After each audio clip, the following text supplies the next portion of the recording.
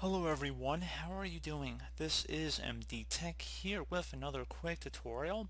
In today's tutorial, I'm going to show you guys how to go about resolving if you come across an error that says Windows cannot find the registry editor. So this should hopefully be a fairly straightforward tutorial, and without further ado, let's go ahead and jump right into it. So first thing you're going to do is open up the Start menu, just click on the Start button one time, type in cmd. Let's match go back with command prompt. You want to right click on that and then select Run as Administrator.